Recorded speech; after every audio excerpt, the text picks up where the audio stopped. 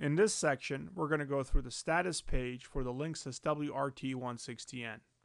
We're going to select the router tab. And the router tab, we're going to get general information about the router and the yellow port, which is your internet connection on the router. Here is the firmware version. That's the operating system version that's running on the router. This is useful when you're having trouble and you call support, and they might ask you what version you have to see if there's a bug with that version. The firmware verification code is basically hash of the operating system, and if this number does not match what's given to you by Linksys, it could be two things. One is the file is damaged or the file's been tampered with and it should be replaced. The current time is the current time of the system, and the internet MAC address, that's the MAC address, the physical address of your outside port. Any packets or frames sent to this MAC address will be picked up by the router and processed. The host name is the name. Some ISPs might require you to have a host name for this router. This one does not. And the domain name is the domain that this router has joined. The connection type here is automatic configuration DHCP, dynamic host configuration protocol. So basically that's what it's telling us. This router got this information below automatically from your ISP. It was dynamically configured. The IP address, this is like your phone number of your router. If you had a phone, anybody wants to find you, they send it to this IP and it will get to you. The mask. The mask tells the router which part is the network and which part is the host of this IP address. The 255s here tell me that this 10.17.16 is the network and the 105 is the host. So this is the host 105 on this network. The default gateway is the address of your neighbor router. And if the router does not know where to send a packet, it will send it to this address. DNS1 and DNS2, these are domain name systems 1 and 2. And anytime you type in an address or a host name, for example, you want to go to yahoo.com. And so that yahoo.com needs to be resolved to an IP address so the system can request information from Yahoo.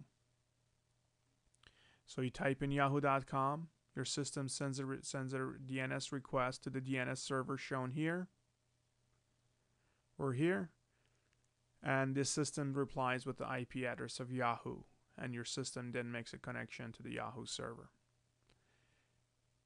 We don't have a DNS server 3 here. We could. And the maximum transmission unit, the MTU, is 1500 bytes. So the biggest frame that this router could use is send out is 1500 bytes. The DHCP lease time is 24 hours. So basically this DHCP information given to you by your ISP needs to be renewed in 24 hours, every 24 hours. Or you can release it and renew it yourself. And the reason you would do that, if you're troubleshooting and you're having problems, you might want to release the IP and get a new one from your ISP to make sure that you can get IP addresses. And this is for just refreshing this page. The local network tab. This is the blue ports on your router, the inside, which is this built-in switch. And there's a MAC address associated with those switch ports, and that's that MAC address. So any frames sent to this MAC address will be picked up by the router and will be processed.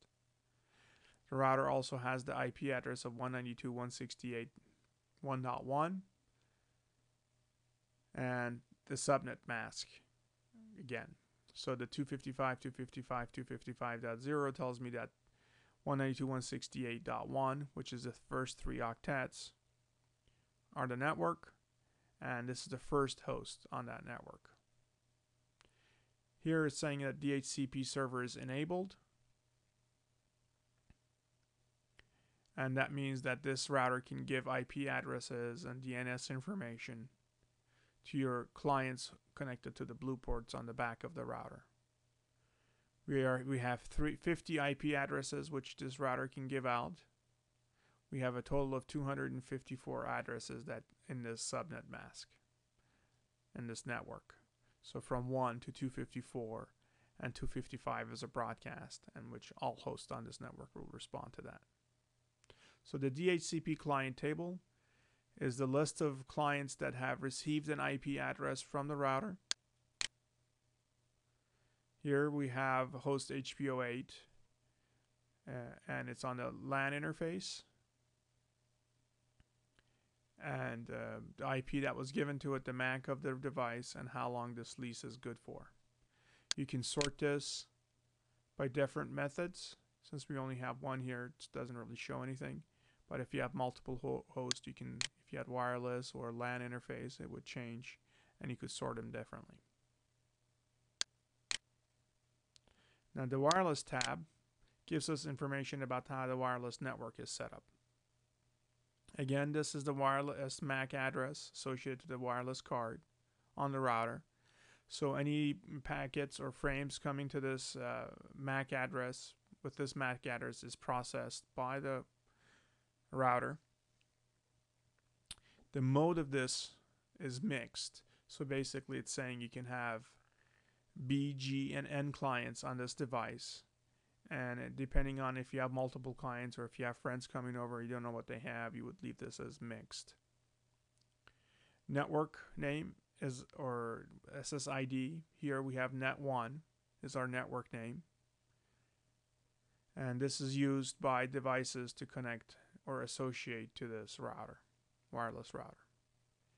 Channel width, that's how much data you can send at one time. The bandwidth for the wireless is 20 megahertz only in this case. We can configure this to be 40 megahertz because N can do that, but B and G networks can only work at 20 megahertz widths. Channel 1 is the channel used by this wireless router. You can have channels 1 through 11, and you can only really use 3 of those channels, 1, 6, and 11, because the remaining are overlapping. And we'll get into this in more detail about how to configure the wireless. The security protocol for the wireless encryption is WPA2 personal, and the SSID broadcast is enabled on this device. So basically the network name net1 is sent out 10 times a second by the wireless router, so other wireless devices such as your PDAs and your laptops can find it and associate to it and join it. And that covers the status page for the Linksys WRT160N.